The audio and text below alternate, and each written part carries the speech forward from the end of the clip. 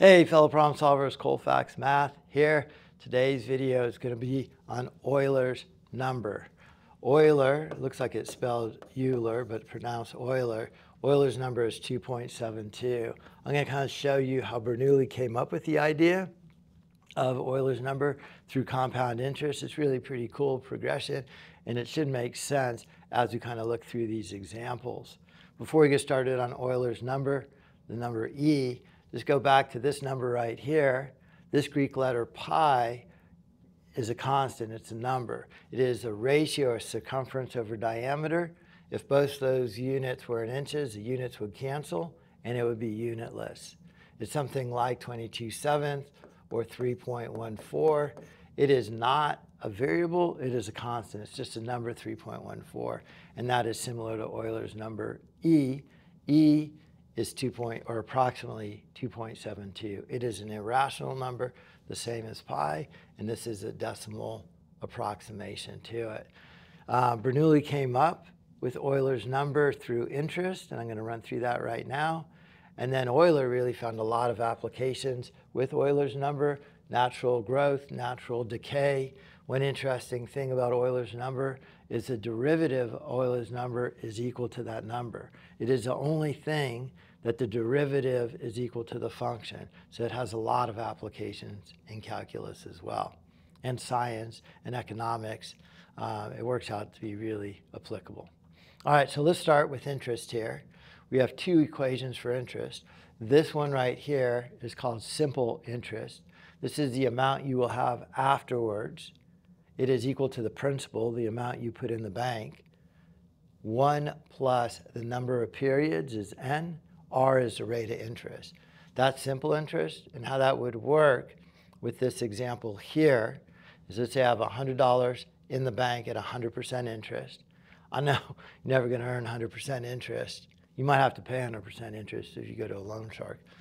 But this is a good number to see where Euler's numbers come from.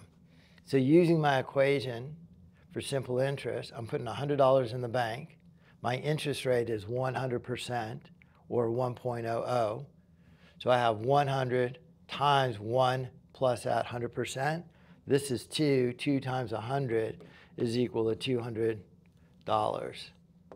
And what that means is, at 100% interest, with simple interest, I put my money in the bank. At the end of a year, I have $200. $100 is my principal, $100 in interest.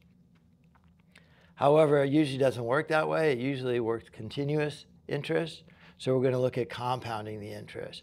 Compounding is a really kind of interesting idea, and wealth is really based on understanding this idea. So compounding interest, the amount out of the bank is equal to the principal, what you put in, times 1 plus the rate of interest, the number of compounding periods, times time in years, to the power of number of compounding periods times time in years. So with simple interest, it's an arithmetic sequence, but with compound interest, it's geometric. Addition, subtraction, multiplication. So let's take a look at an example of that. Let's say I'm going to compound quarterly. So I'm going to compound quarterly. That means every 3 months I earn interest on my interest. I put that $100 in the bank. I earn $100 interest over the year. So after the first quarter, I would have $25 in interest. So after 3 months, I'd have $125 in the bank, and then I would start earning interest on that $125. Then after 6 months, whatever's in there, I would now start earning interest on my interest. So if I compound quarterly, I take that 1, I divide it by 4, I add 1 to it. This becomes 1.25 to the power of 4 is 2.44. 2.44 times my $100 gives me $244. So if I'm working simple interest, I earn $200 after 1 year. If I have the same money in the bank, but I am compounding quarterly, I have $244 in the bank. Let's take a look at compounding it monthly, 12 months in a year. I go 1 divided by 12 plus that 1 to the power of 12, and that gives me 2.61. 2.61 times my $100 principal gives me $261 in the bank. So you can see the more you compound it, the more you earn. Don't forget the converse is true too, and this is where people get killed with borrowing. If you are borrowing, the bank's charging you the same way. It is compounded continuously, so they are charging you money on the money you owe, on the interest you owe, and it just kind of escalates out of control. It's great if you're earning that interest, and it hurts if you're borrowing that money.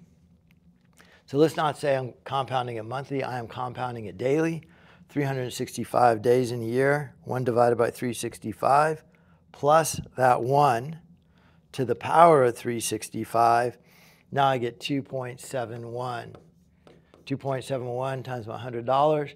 Now I have $271 in the bank after that 1 year. So it goes up a lot in the first compounding, but as I go from quarterly to monthly, monthly to daily, it only goes up a little, still going up. Now, let's say I compound it hourly.